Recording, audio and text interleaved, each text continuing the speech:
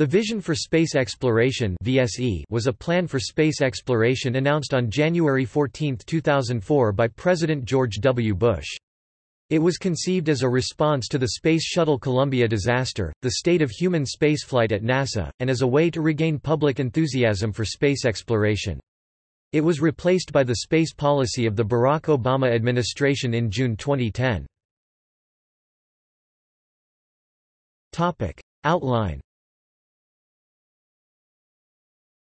The Vision for Space Exploration sought to implement a sustained and affordable human and robotic program to explore the Solar System and beyond, extend human presence across the Solar System, starting with a human return to the Moon by the year 2020, in preparation for human exploration of Mars and other destinations, develop the innovative technologies, knowledge, and infrastructures both to explore and to support decisions about the destinations for human exploration, and to promote international and commercial participation in exploration to further U.S. scientific, security, and economic interests. In pursuit of these goals, the vision called for the space program to complete the International Space Station by 2010, retire the Space Shuttle by 2010, develop a new crew exploration vehicle, later renamed Orion, by 2008, and conduct its first human spaceflight mission by 2014, explore the Moon with robotic spacecraft missions by 2008 and crewed missions by 2020, and use lunar exploration to develop and test new approaches and technologies useful for supporting sustained exploration of Mars and beyond, explore Mars and other destinations with robotic and crewed missions, pursue commercial transportation to support the International Space Station and missions beyond low Earth orbit. Outlining some of the advantages, U.S. President George W. Bush addressed the following: establishing an extended human presence on the Moon could vastly reduce the costs of further space exploration, making possible ever more ambitious missions. Lifting heavy spacecraft and fuel out of the Earth's gravity is expensive. Spacecraft assembled and provisioned on the Moon could escape its far lower gravity using far less energy, and thus, far less cost. Also, the Moon is home to abundant resources. Its soil contains raw materials that might be harvested and processed into rocket fuel or breathable air. We can use our time on the Moon to develop and test new approaches and technologies and systems that will allow us to function in other, more challenging environments. One of the stated goals for the Constellation program is to gain significant experience in operating away from Earth's environment, as the White House contended, to embody a sustainable course of long-term exploration. The Ares boosters are a cost-effective approach, entailing the Ares V's enormous, unprecedented cargo-carrying capacity, transporting future space exploration resources to the Moon's weaker gravity field.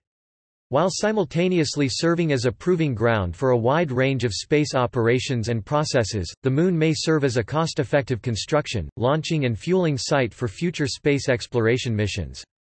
For example, future Ares V missions could cost-effectively deliver raw materials for future spacecraft and missions to a Moon-based space dock positioned as a counterweight to a Moon-based space elevator.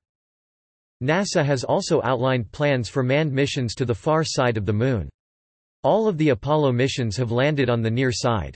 Unique products may be producible in the nearly limitless extreme vacuum of the lunar surface, and the Moon's remoteness is the ultimate isolation for biologically hazardous experiments.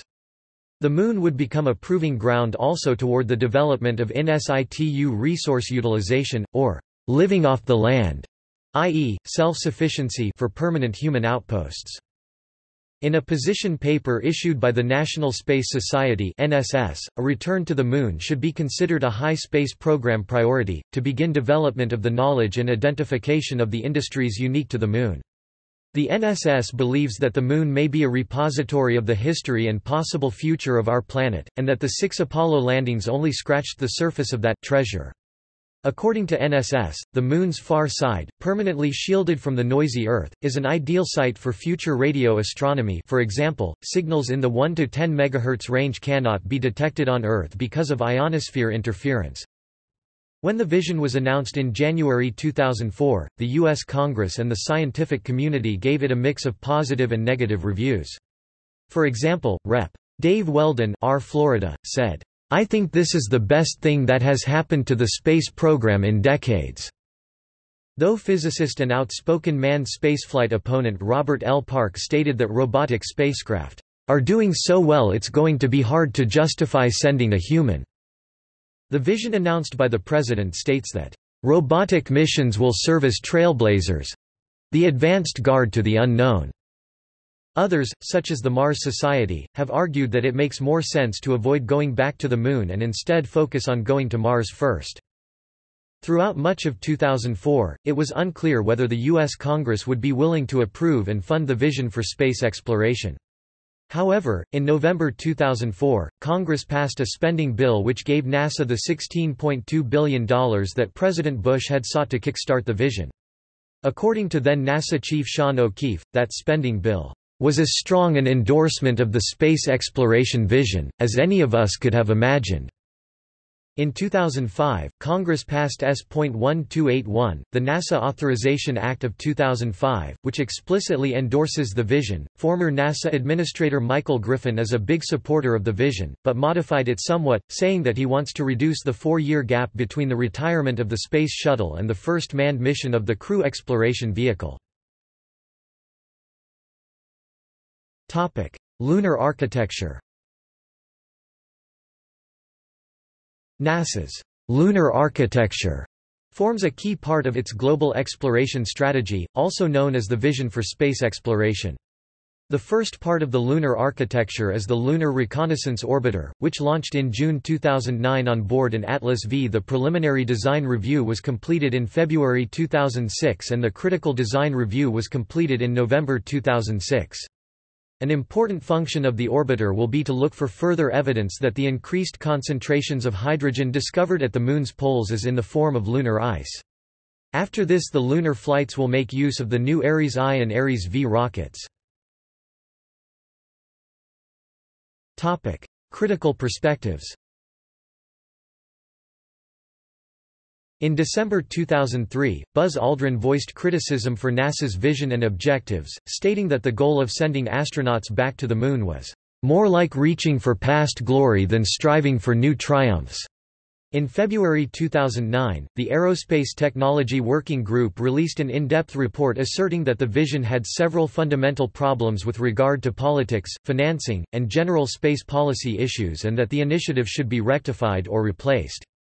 Another concern noted is that funding for VSE could instead be harnessed to advance science and technology, such as in aeronautics, commercial spacecraft and launch vehicle technology, environmental monitoring, and biomedical sciences. However, VSE itself is poised to propel a host of beneficial moon science activities, including lunar telescopes, selenological studies and solar energy beams. With or without VSE, human spaceflight will be made sustainable. However, without VSE, more funds could be directed toward reducing human spaceflight costs sufficiently for the betterment of low Earth orbit research, business, and tourism. Alternatively, VSE could afford advances in other scientific research, astronomy, selenology, in situ lunar business industries, and lunar space tourism. The VSE budget required termination the Space Shuttle by 2010 and of any U.S. role in the International Space Station by 2017. This would have required, even in the most optimistic plans, in a period of years without human spaceflight capability from the U.S. Termination of the Space Shuttle program, without any planned alternatives, in 2011 ended virtually all U.S. capability for reusable launch vehicles. This severely limited any future of low Earth orbit or deep space exploration. Ultimately, the lack of proper funding caused the VSE to fall short of its original goals, leaving many projects behind schedule as President George W. Bush's term in office ended. The damage done to America and the rest of the world by unsustainable deficits is real, and any lack of zeal in facing this problem would be a mistake. In that context, this would be a good time for Congress to look again at Bush's plans for NASA to re-establish a human presence in deep space. The outgoing Republican Congress gave its Republican president too much benefit of the doubt on this undertaking. The new Congress must, at the very least, articulate more convincing reasons than have yet been heard for such a colossal expenditure. A large portion of the scientific community concurs that NASA is not expanding our scientific understanding of the universe in the most effective or cost-efficient way.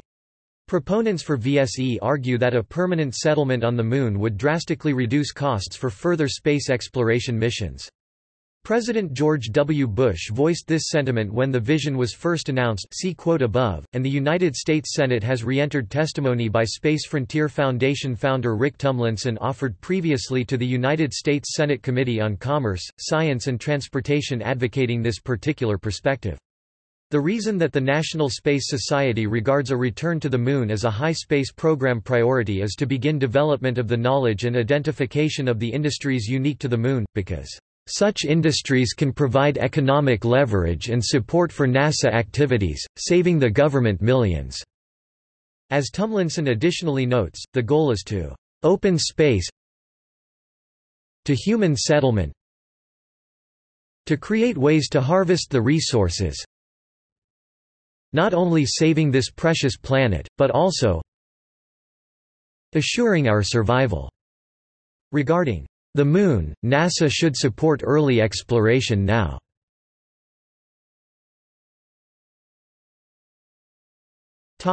Mars vision.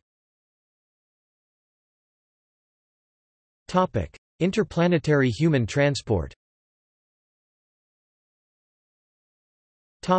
See also. References. Tumlinson, Rick. Testimony to United States Senate. External links. NASA, the Vision for Space Exploration. Official Constellation NASA website.